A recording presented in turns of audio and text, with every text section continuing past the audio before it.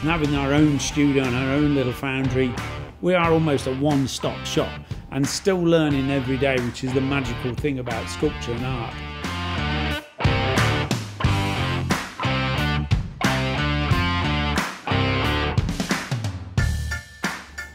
Hi guys, just to talk a little bit about the family and myself. I've spent 30 years in this business of sculpture and art, painting, so I haven't had that luxury of being in an art school. So I've come a long process to get to this point and still learning every day, which is the magical thing about sculpture and art and developing yourself. But where we've gone through and where we've travelled around the world doing different things and working with some amazing people. You know, I've been with Attenborough, sculpted at Buckingham Palace, there's many other things. So going back to what we are, yeah, we're a sculpting family.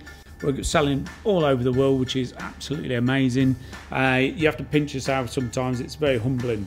And being a working class lad, I think that really matters. So we're really lucky. So the things we've done with the travelling, I've travelled backpacked around the world, seeing the wildlife in its natural habitat, which got me great reference, thousands of images. Where we're going now with what we're producing as art is telling that story, and each piece of art tells a story, and that's its magic.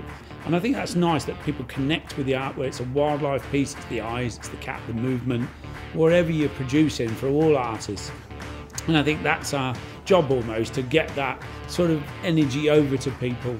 But as you guys start to watch more of it, we'll explain how we got to this point, how the journey and the trip started, and how we enjoyed that trip and journey as a family, and watching my kids get into art when they were younger and where they are with their own art now, selling in galleries, and Ben being a great foundryman and a great engineer, to be fair. You know, now my son's working, I mean Roxy's working, and she wanted to have a go at the arts and see what she could do, and now she's very successful already.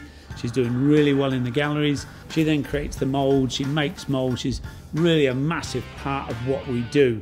And so there's a great energy here between the three of us, and there's also mum in the background doing all the cooking and keeping the machine working.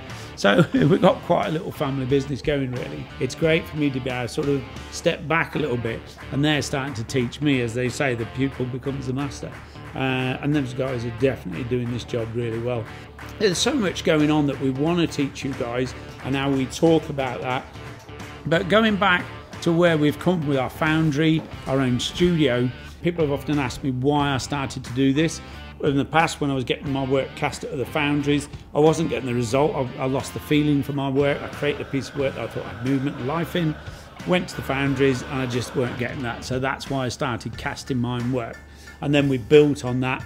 So I wanted to understand not only the sculpture, what I was creating, but how to finish it, how to put it together. And I think that just in me is wanting to know everything about what I was creating and the industry or the arts in which I'm working in. You know, building it and having our own studio and our own little foundry really means something. We're in full control of what we create.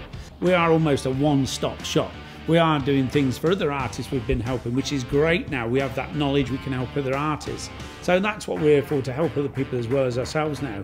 But building this over the years and creating all our own work and building that collection of work.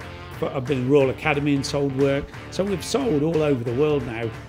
We've got now big public works out, starting at Wembley and around the country, and we've got other ones earmarked for the future, which is massive, so people and communities can enjoy that. And that sort of sculpture belongs to the communities and the city and towns they're in.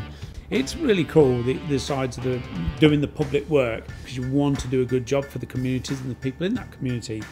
Thanks for watching, guys. Please subscribe, and we'll see you soon.